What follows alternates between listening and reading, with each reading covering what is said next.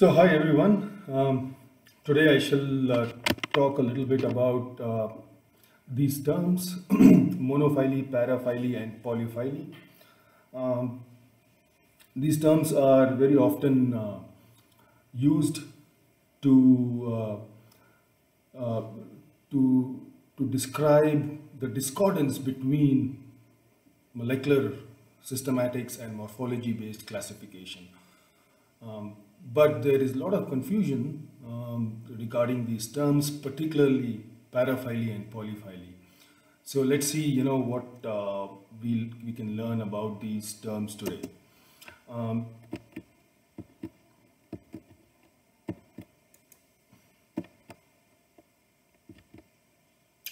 Sorry about that. The slides were not changing. Okay, let us start with the term monophyly. Um, Now, to understand this term, let us think of, let's come up with an hypothetical example. Let's say there are two genera, genus A and genus B. Genus A has three species, A1, A2, and A3. Genus B has two species, B1 and B2. And these genera were identified based on, traditional morphological characters. So this was basically the name taxonomy. Now, if you think about it, we would then expect all these three species to be more closely related to each other, and these two to be more closely related to each other, right? So basically, monophyly is a condition where species assigned to a taxa, in this case a genus, cluster together in the molecular phylogeny. Okay. Of course, one can derive a phylogeny using morphological data also, but let's just say that we are just going to use molecular phylogeny. So it's a comparison. What we are trying to do here is a comparison between traditional taxonomy and molecular phylogeny, molecular systematics. Do they both agree with each other or not? So when you have monophyly, they do agree with each other, right?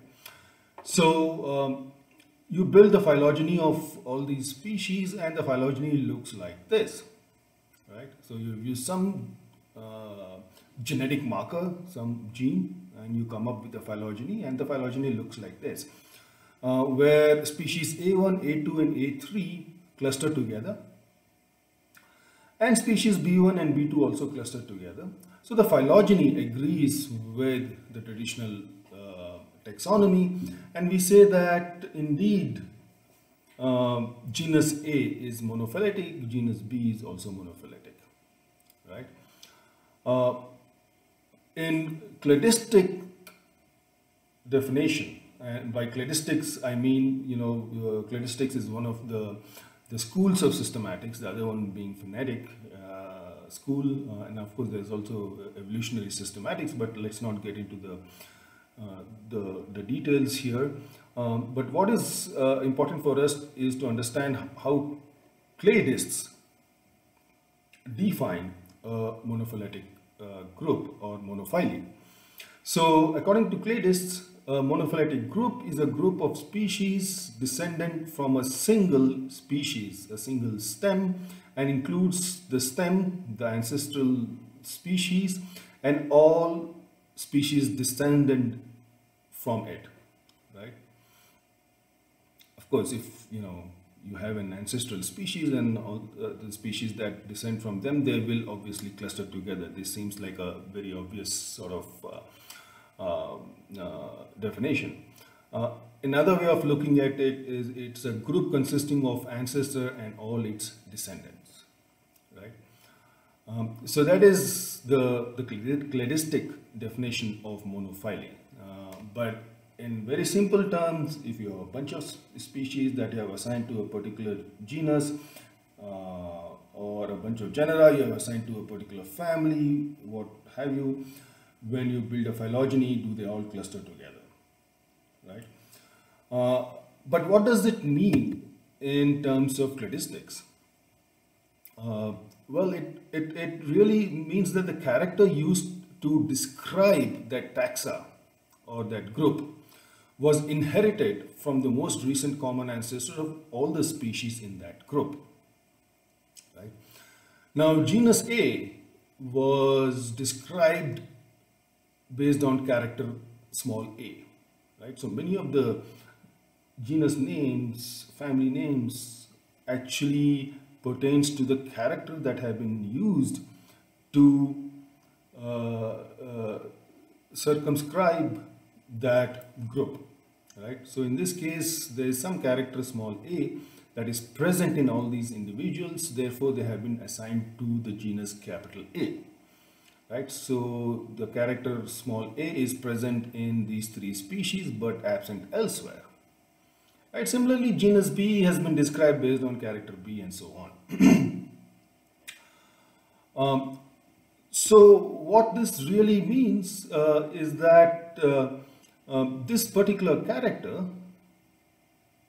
small a, which is absent in all the other species, 0 means absent, 1 means present, was acquired on the lineage leading to the common ancestor of species A1, A2 and A3. And it is being used to define this particular genus. We call this an apomorphy or derived character because this character was derived from the absence of that character in the common ancestor of A and B. It was derived from 0 to 1, right? And synapomorphy is another term used in cladistics, is shared derived characters. It's a derived character that is shared by a bunch of species, right? So in cladistics or in phylogenetic systematics, one uses synapomorphies to identify natural groups. So basically, we are trying to identify a monophyletic group, single origin of the character used to define that group. So character A is used to define this group. So the common ancestor of all these species had that character, and it was inherited by the species descending from that node. So genus A would then encompass all these species, including the common ancestor. Right?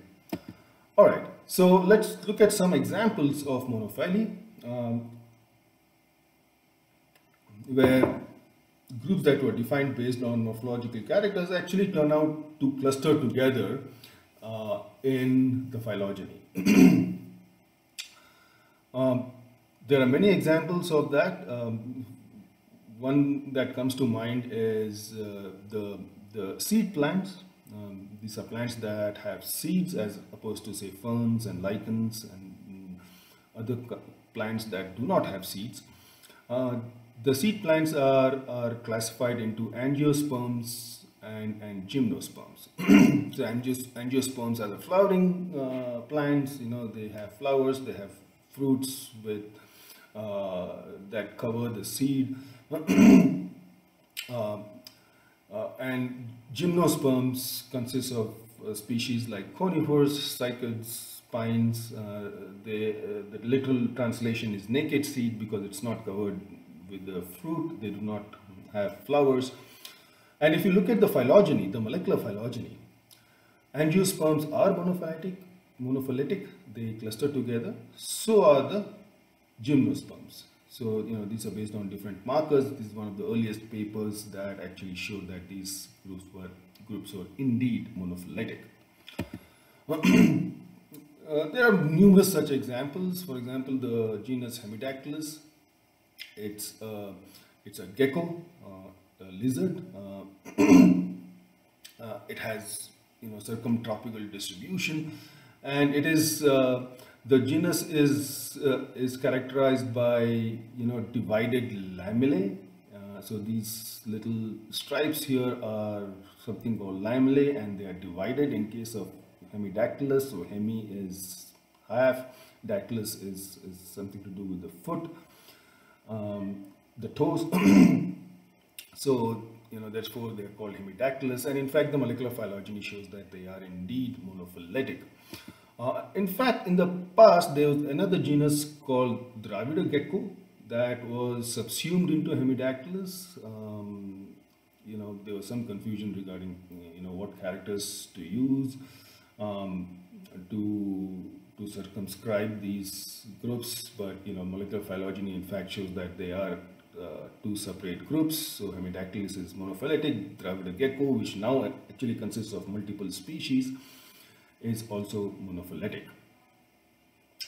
But up here, if you look at this part of the phylogeny, you see that you have genus Geckoella, which is nested within Cyrtodactylus. Right, so there are some phylogenies where monophyly is not supported, and we'll come to that in a minute. If you look at the tetrapod phylogeny, something interesting we observe. Amphibians are monophyletic. Amphibians have a biphasic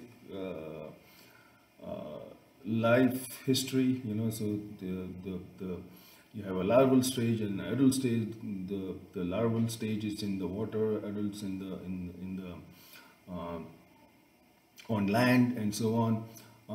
You have mammals, and everything that's been assigned to amphibians is indeed monophyletic in the phylogeny.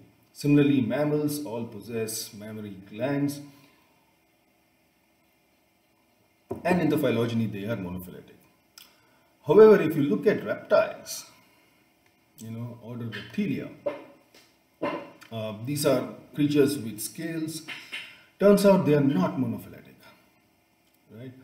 Birds are nested within reptiles, and this is an interesting situation we call paraphyly. But paraphyly can be explained best using the human-ape phylogeny. And I'll let you sort of look at this phylogeny for a bit. What you see here is humans and the four major lineages of apes. The question is this the right phylogeny? In this phylogeny, the humans are sister to the apes. So the apes are monophyletic and humans are sister to it, right? So this was thought to be the right phylogeny for the longest time. We humans are very distinct from the apes. We are assigned to a different family and so on. But when people built the phylogeny, something interesting emerged, and that was humans were nested within apes, the so-called apes. So the apes are not monophyletic. Okay, so what we are calling apes are actually paraphyletic. So a paraphyletic group consists of a common ancestor and some but not all of its descendants. So these are the apes, right? So the common ancestor is out here of all these species, but when we are saying apes, we are not including humans. So apes are paraphyletic with respect to humans. Of course, now what has happened is people have revised the taxonomy, and the term apes actually now includes humans, and all of them are subsumed into the family Hominoidae, right? So this whole group is now monophyletic, with humans being part of this larger radiation, right? Which it was always the case, but traditional taxonomy did not reflect it. So what's really happened here? Again, going back to the character matrix, here are the apes, gibbon, orangutan, gorilla, and chimpanzee, and then you have the humans, which now are of course part of the ape radiation. In the past it was not. And if you look at a whole bunch of characters, you notice that humans have acquired many unique characters, many apomorphies, and there have been loss of many of these characters, right? So on the lineage leading to humans, there have been loss of many characters. The most obvious thing that comes to mind is body hair. If you look at these animals, they are all, they have a lot of body hair, but humans don't have as much. Additionally, humans have acquired certain unique characters. So this would be an apomorphy, derived character from 0 to 1. So the overall similarity that we see among the apes, the traditional term apes, is because of shared ancestral characters that have been lost on the lineage leading to humans, and these are called simpliciomorphies. Right? Remember, in case of phylogenetic systematics, cladistics, we are interested in synapomorphies, shared derived characters that were inherited from the immediate common ancestor. In this case, the immediate common ancestor of all these species is this node here. These characters have been inherited by most of them, but not by humans, right? And the similarity that you observe among what was traditionally called apes is because of shared ancestral characters that were lost on the human lineage, or because human lineage acquired certain unique characters, thereby making these groups look more similar and humans look very unique. So let me go over some examples of paraphyly. Here's a unique agamid, a ground-dwelling agamid that you see in Gujarat and probably parts of Rajasthan. And then you have this other, group of agamids called calotus. And by the way, this one was in the past assigned to the genus Brachysaura, right? And then you have this common species of garden lizard that's assigned to the genus Calotus. There are many, many species of Calotus. So Brachysaura is distinct from Calotus, but when we build the phylogeny, this is work done by Deepak, a postdoc in my lab. When you build the phylogeny, you realize that Brachysaura minor out here is nested within Calotus, right? So what's really happened here is the lineage leading to Brachysaura has acquired some unique characters, has lost some Calotus characters, and traditional taxonomy has therefore put it in a completely different genus, but it's actually phylogenetically falling within Calotus, so it's basically a Calotus. So we subsumed it into Calotus.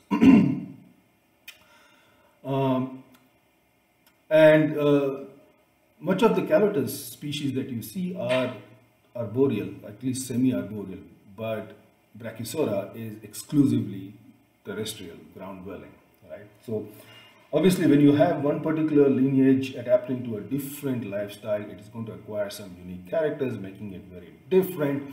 And traditional morphology-based taxonomy won't be able to,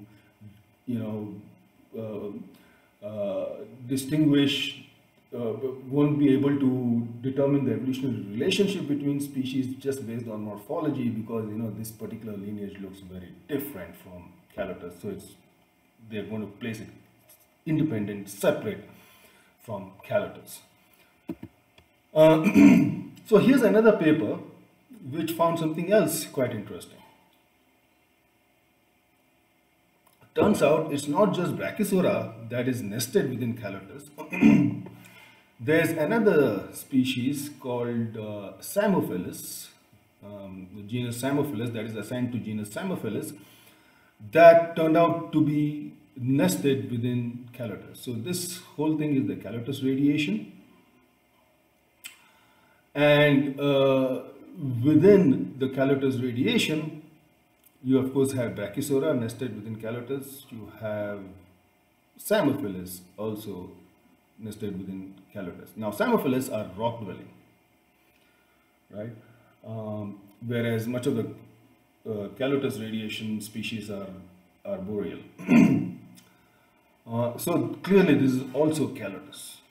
However, in this paper, what they have basically done is erected multiple new genera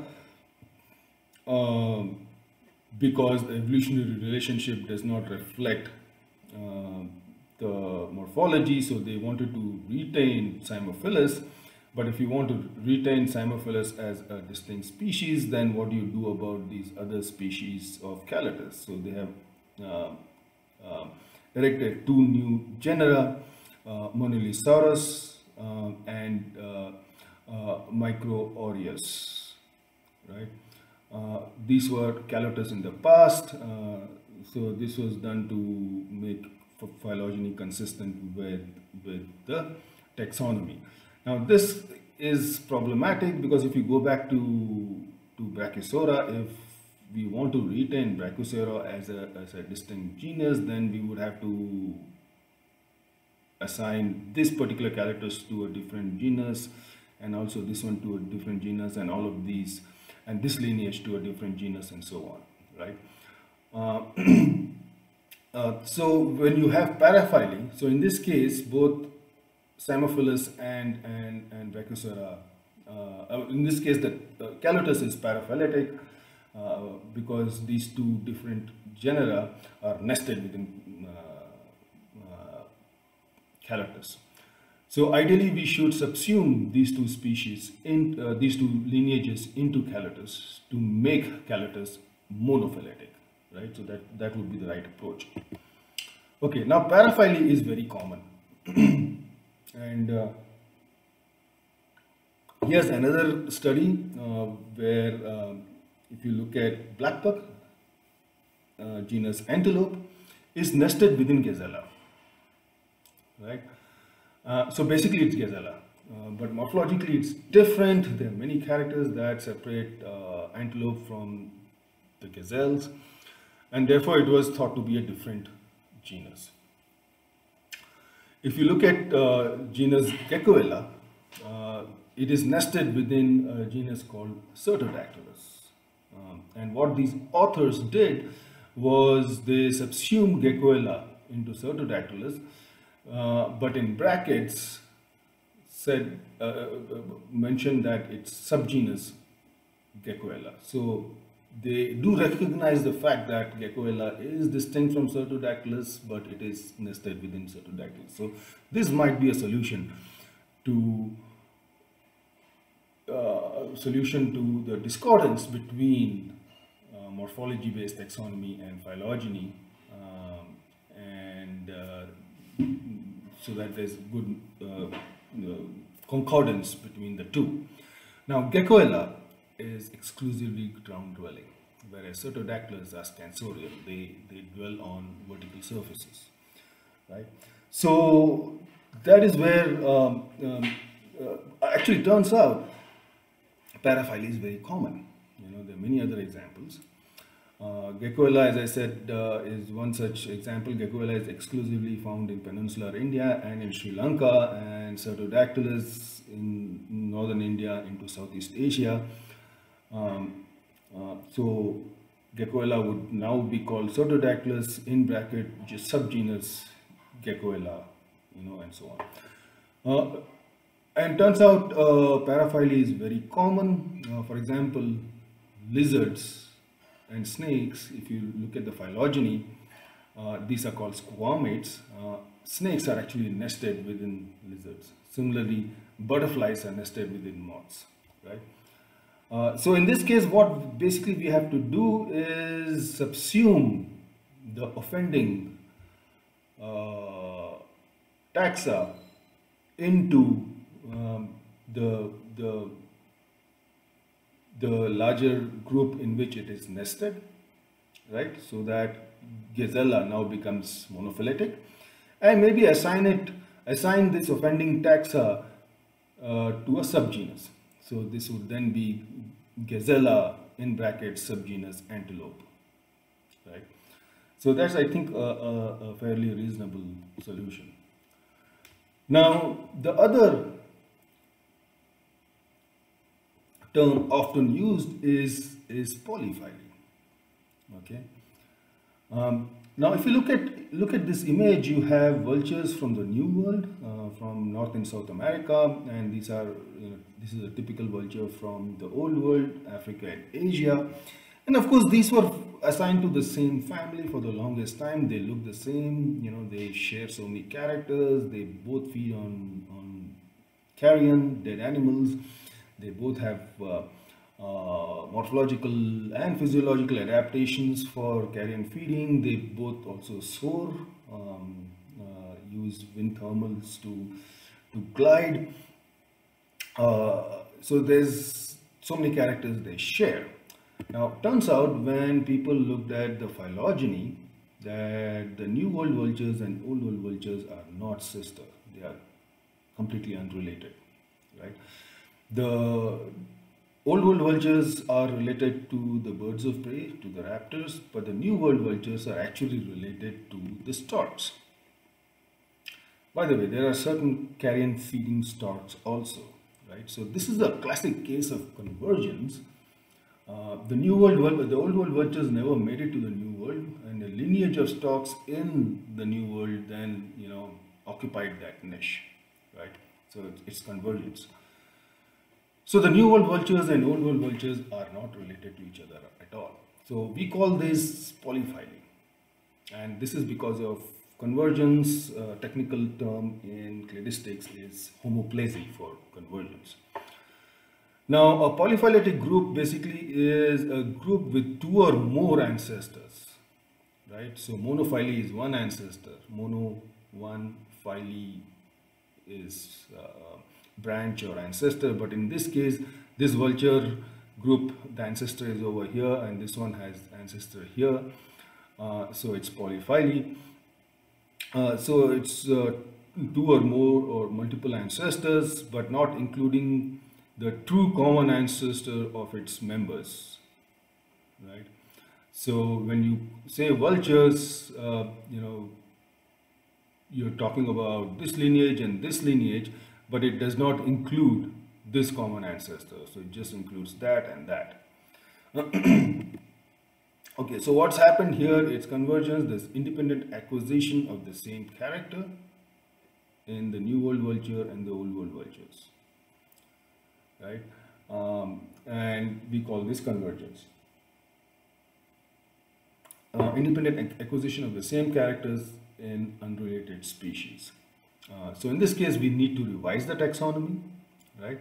So clearly, New World vultures and Old World vultures cannot be assigned to the same family, right? So this is just a character matrix, a bunch of characters. The same set of characters are found in New World vultures and Old World vultures, making them quite similar morphologically.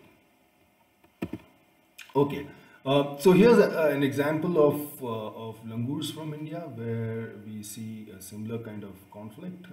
There's a whole bunch of species of langurs found in India, and most of them are placed in the genus Trachypithecus, and there's Hanuman langur, the common widely distributed species, placed in genus Semnopithecus.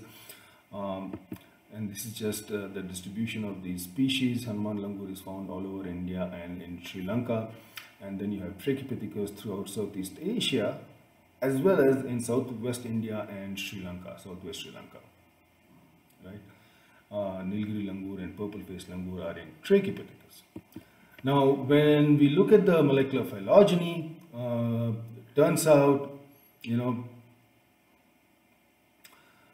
these are the Southeast Asian Trachypithecus, right? And here's Hanuman langur, Entellus, and these are the two Indian Trachypithecus. They are branching with Semnopithecus, right? So here's a better figure. So purple-faced langur and Nilgiri langur were thought to be part of this group here, Trachypithecus, but turns out they are closely related to Hanuman langur, which is in the genus Semnopithecus. So clearly there's independent acquisition of the same character in unrelated species. And how has that happened? Well, Nilgiri langur and purple-faced langur are found in evergreen forests in Southwest India and Sri Lanka. And many of the leaf monkeys in Southeast Asia also are found in evergreen forests. So what this has resulted in is acquisition of similar morphological characters in these unrelated lineages, and this is really convergence. So it's polyphyly. Uh, and of course, then we have to, in this case, we have to revise the taxonomy. We now place purple-faced langur and Nilgiri langur in the genus Semnopithecus, and Trachypithecus goes to the genus name is assigned to the Southeast Asian langurs. A similar situation with this amazing frog genus Philotus. These are really tiny frogs. They exhibit something called direct development, so you go from egg to an adult directly. There is no intermediate tadpole stage. And there are about 150 species in Asia, in India, Sri Lanka, Southeast Asia. But when you look at the phylogeny of Rhacophorus, of subfamily Rhacophoridae, you realize that what we are calling Philotus is all over the place, right? So clearly this is again independent acquisition of the same character along different lineage, so the taxonomy has to be revised. Philotus, the genus name, is now confined to the population found in Sunda Shelf, that is Indonesia, Borneo and Philippines, those set of islands. The ones in India is now assigned to a different genus. All these other lineages have been subsumed into the genus in which they are nested in, right? So this is again a case of convergence. At this point, I would like to introduce another interesting group that we worked on, a plant example, Ceropegia. In case of Ceropegia, what we see is something quite interesting. There are two flower kinds in the larger group.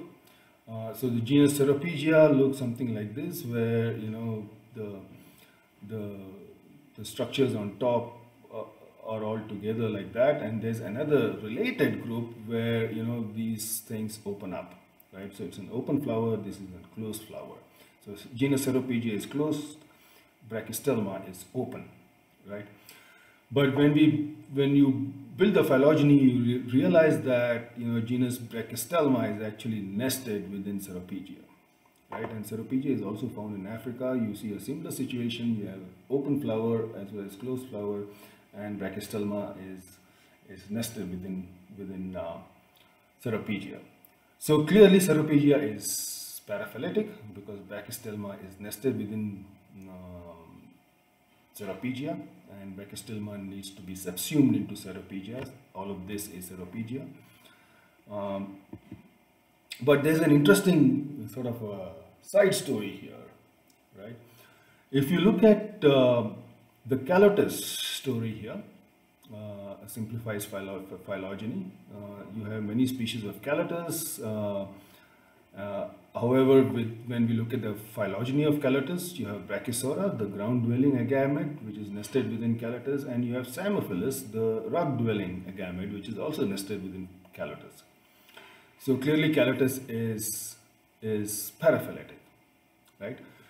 Similarly, in the case of Ceropegia, you have the open flowers, genus Ceropegia, and within that you have the closed. The Ceropegia is the closed flower, whereas Brachystelma are the open flowers, which are nested within Ceropegia. So Ceropegia is polyphyletic. Is paraphyletic, where Brachystelma nested within Ceropegia. However, what you see here is interesting because you have multiple origin of Brachystelma within Ceropegia. So in a way, it's also convergence. So is this polyphyly? No, it's not polyphyly. It is still paraphyly because this is a special kind of convergence called parallel evolution, right? Where the same character is acquired by unrelated taxa from similar ancestral state. So the ancestral node all over here would be closed flower, Ceropegia-like, because that's the most parsimonious solution. Um, Whereas in case of polyphyly, right, you have independent acquisition of the same character from different ancestral state. Okay, so that's how one can distinguish the two. So here's an example of polyphyly, where there's, these two species have been assigned to the same genus, independent acquisition of the same character from a different ancestral state. The ancestral state here and here are different because the sister genus here are different, right? Whereas in this case, you have the same sister genus, right? So this is a special case of convergence called parallel evolution. But it is still, even though it is convergence, we don't call it polyphyly because it is acquisition of the same character from the similar ancestral state, whereas in case of polyphyly is acquisition of the same character from different ancestral states, right? So I just wanted to sort of contrast the two. Okay, so to wrap it up, we talked about three different scenarios here, all of which these terms are used to better understand or to better describe the concordance or discordance between molecular systematics and traditional taxonomy. Ideally, this is what we want to see. Whatever we describe based on a particular morphological character are monophyletic. They branch together, they cluster together in a phylogeny. Often we find something like this, where there are some species that are not part of that group because they have acquired some unique characters. So here we subsume this species into this group so that it is monophyletic just like here. And some people have suggested that because this particular lineage has acquired certain unique characters, let's retain the genus name but call it subgenus, right? And then you have polyphyly, where there's independent acquisition of the same character by unrelated species, right? And so this is because of convergence, right? And in this case, one of them have to be assigned to a different genus. So we have to revise the taxonomy. In both of these cases, we have to revise the taxonomy. Here, this genus is subsumed. In this case, a new genus has to be erected. Either A1 has to be assigned to a different genus or A2, right? And polyphyly is different from this particular case here, where the same character has been acquired from the same ancestral state, but here the same character has been acquired from a different ancestral state, because B1 probably had so basically the ancestor here had a very different character state than the ancestor here, right? So I hope this was useful because there's a lot of confusion in the literature out there. People often confuse between paraphyly and polyphyly, and I hope this talk has clarified it. Monophyly, of course, there's no confusion, but I think these are important terms that help us better understand how characters have evolved in different groups. So I'll keep you guys posted with more such talks.